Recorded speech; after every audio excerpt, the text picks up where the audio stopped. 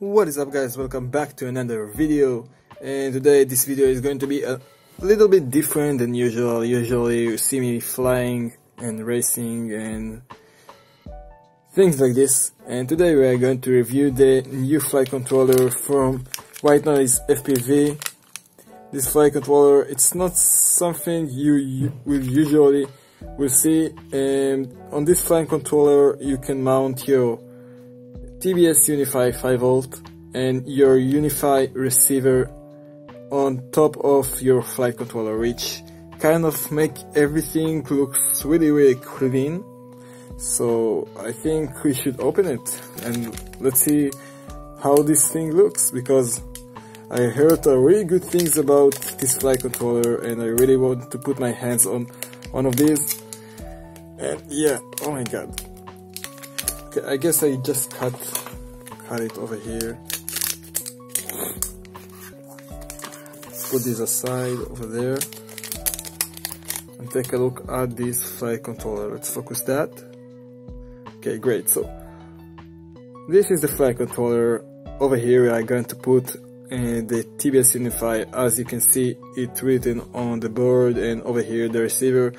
By the way, you can mount here your XM Plus. It works just fine as long as you can mount your TBS Unify Crossfire Nano over there. And over here you can connect your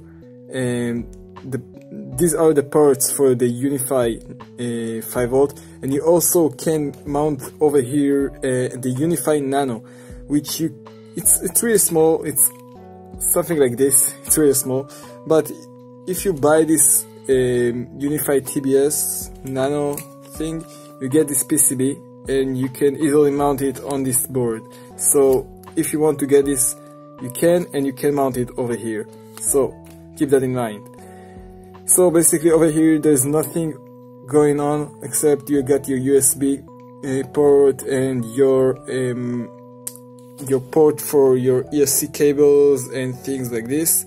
Over here you got other two ports which I don't really know. I think it's a 5V DC outputs for everything you want. Like if you want to use it for LEDs or whatever you want, you can. And as well as over here you got some other ports for other voltages. On this side pretty much it's going on. It's pretty much everything. You got your OSD chip, your F4 processor, your MPU 6000 gyro, and your 5V regulator and everything else. So yeah, it pretty much is just a flight controller. Other stuff I forgot to mention about all of these components over here, specifically this one. This flight controller, for those of you who really like black box configurator or things as such, you got here 128 megabytes of flash. I think it's more than enough than you will ever need, and you don't need any SD card or risk to lose your SD card anymore, because you can save everything right inside this chip. Another feature of this flight controller, if you're going to use any Crossfire receiver, you need to bridge this the first pad from the end to the middle one, and if you are going to use F4 Sky, you need to bridge from the pad that near to the Y to the middle one. And there is a 5V. You can turn to the 5V or 3V, 3.3 if you want. If you really want to use Spectrum receivers, you can just bridge this one from the 3 to the middle, and the same from the 5 to the middle. What's really special about this one, it's the real pit feature. You just can do some configuring with the real pit chip. You just can connect it to these pads and you are ready to go with nothing. You just need to set up a switch to this and that's it. This is what's special about this flight controller. And basically you can use the real pit at any flight controller you want, but this one specifically, you got a specific pads for the real pit. Another feature for this one, it's this one. You can use your, if you really want to use your sorry, the OSD configurator from your goggles on your OSD screen. You need just to bridge the FC to the middle one, and if you want to use the OSD feature from your controller radio, you just need to bridge the RX to the middle one. It's really simple. I think it's a really great file controller. It's the go-to, I think, for today. Instead of using these wires and everything will look so trashy, and you know what I mean. You just use these pins over here. You slide these pins inside these holes like this, and you mount your Crossfire receiver over there. By the way, this might not sit really well over there, so I'm going to put under there some double sticky tape just to give it some support under this little board, and it won't move. As well as over here, I want to soft mount the Unify that won't make any noise to the gyro over there. By the way, I forgot to mention that they are already include everything you need to mount it, as well as these rubber gummies over here.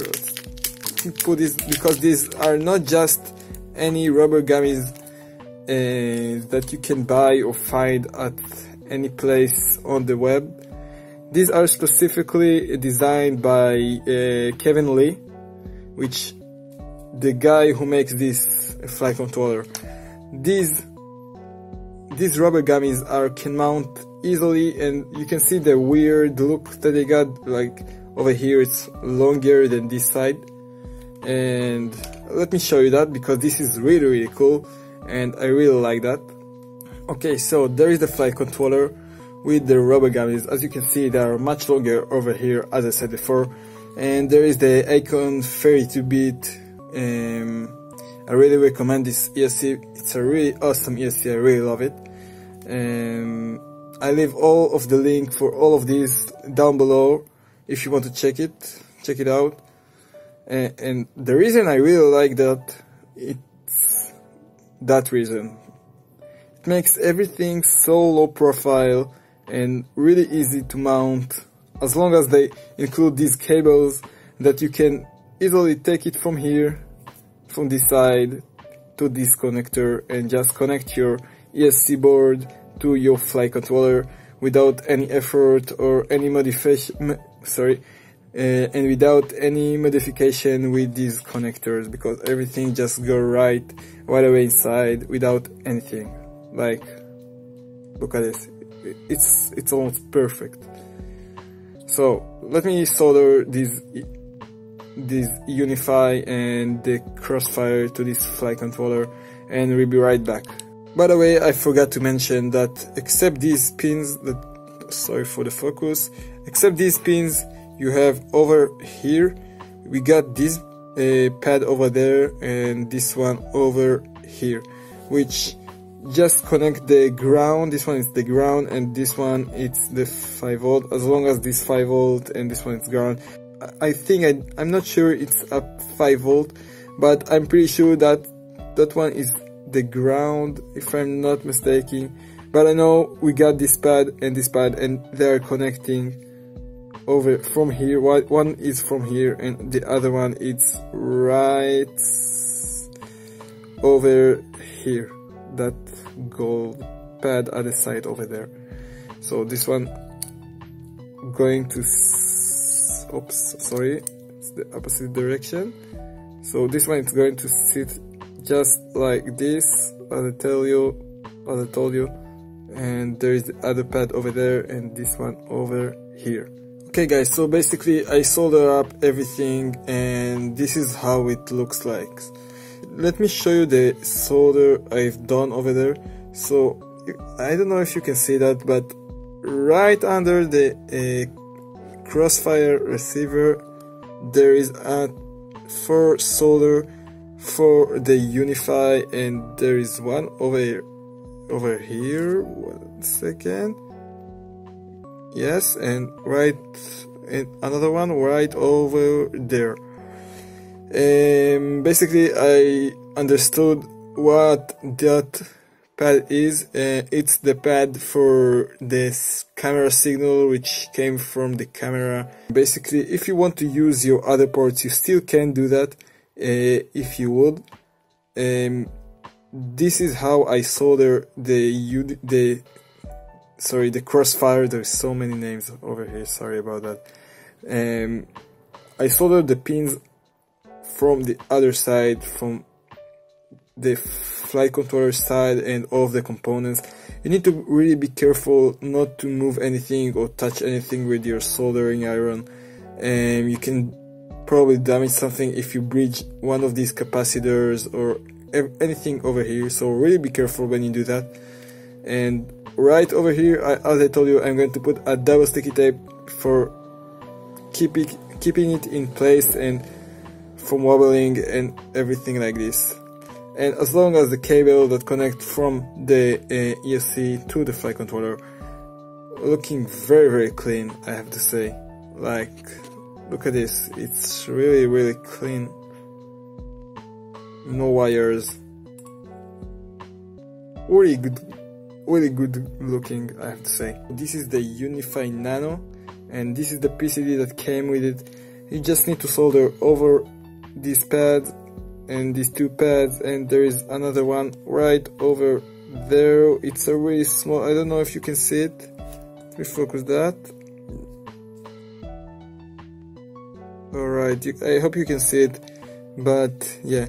So you need to solder all of these pads to this PCB, these two, this one, and you get this little button which really makes it so comfortable to work with this VTX, as long as that cool antenna with the TBS flag. I really like it. This is it pretty much. I hope you enjoyed my video. If you like my video, hit a like, subscribe, give me some support. By the way, I'm going to leave down below the link for this flight controller and for the whole for the whole package over here. There is a links down below, you can check this out, and as well as 5% off on this flight controller if you want to buy it. Make sure you use that coupon. So that's it for today. So I hope to see you next time. See ya. Bye.